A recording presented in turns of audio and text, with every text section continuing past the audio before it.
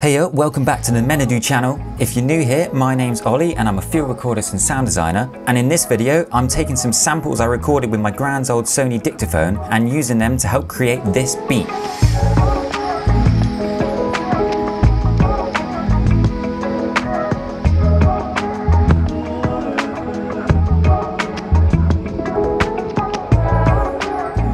I headed out to a local beach, mainly because it was sunny, but also to record some sounds. It was quite busy at the beach, but I managed to sample up some trains passing by,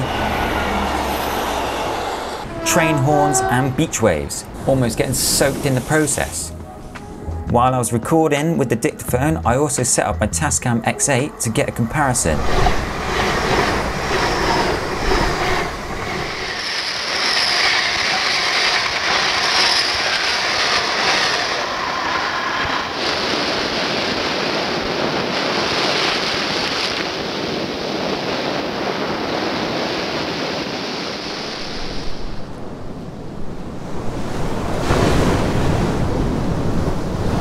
As you can imagine, it was pretty night and day, but that wasn't the point. This is a lo-fi beat, it needs to be lo-fi, so we're going to stick with the cassette. I hadn't really recorded enough source, so when I got home, I headed out into the garden to see if I could find any more bits to sample. By this point, it was dark, and I ended up stepping in bird poo, which was a pleasant surprise, so I gave up on that and headed indoors to the kitchen to see if I could do some more sound sourcing.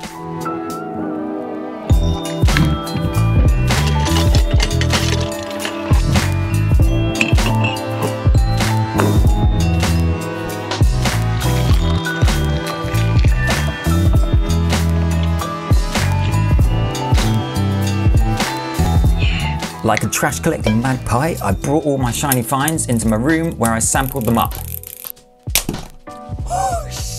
To get the sounds off of the Dictaphone, I plugged in a 3.5mm jack and sent the headphone out of the Dictaphone straight into my DAW. In this case, it's Cubase. Then I edited it up and realized quite a few of the sounds were a bit rub. So I reached out to a friend who makes sample packs to see if he could help me rescue this video. Sam creates awesome sample packs and he sent me one of his newest ones called Bedroom Soul 1. I've left a link in the description to his Instagram page and some other links. Show Sam some love as his work is sick. With Bedroom Soul 1 open, I began checking out the samples and chopping some up till I had a solid melody.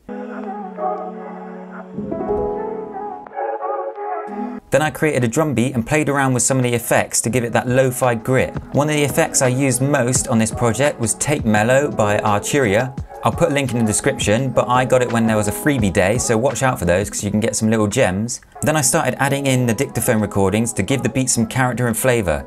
This is mainly what I was after with the field recordings and samples. Some authentic lo-fi cassette tape nuggetness. The warpy wow and flutter from the cassette and the slightly jankiness really aided the lo-fi aesthetic. Anyway, the clicks and the kitchenware sounded sick as percussive elements.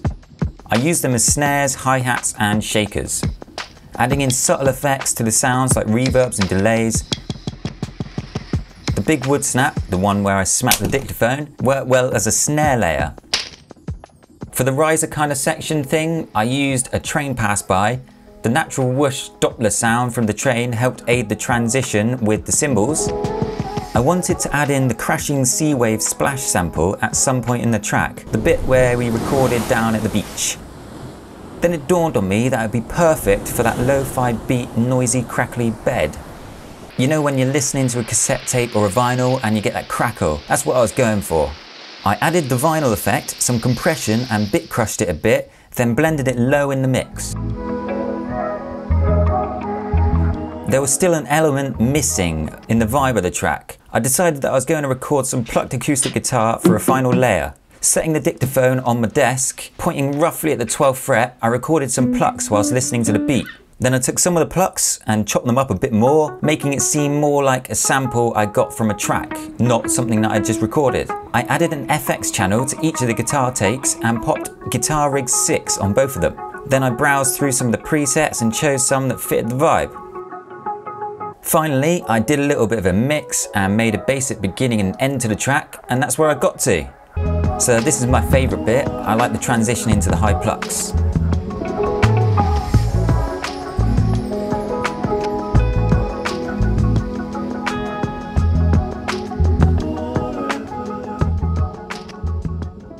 I hope you enjoyed that. I had a lot of fun making this. A big thanks to Sam for sending over his sample pack. I've left some more info in the description below and links to his Instagram and bits and bobs like that. I'd love to know if it's inspired you to pop outside and go and record some samples for yourself. I really like using a lot of found samples from outside and recording some of my own samples for my own music. I feel like it adds a layer of like personality to it. Recording samples yourself, no one else will have those samples, so it's sort of more personal to you. That's how I feel about it anyway. I have an EP called Aberration on Spotify and I'll put it up on screen now. I use a lot of field recording bits and bobs for that EP, and the first song from the EP is playing right now.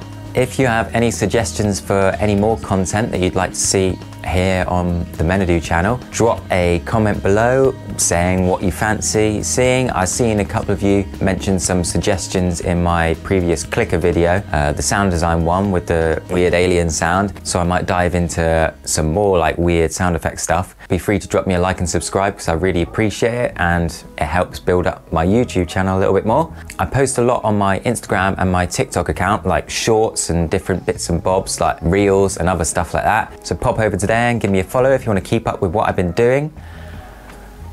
Other than that, cheers for watching and in a bit.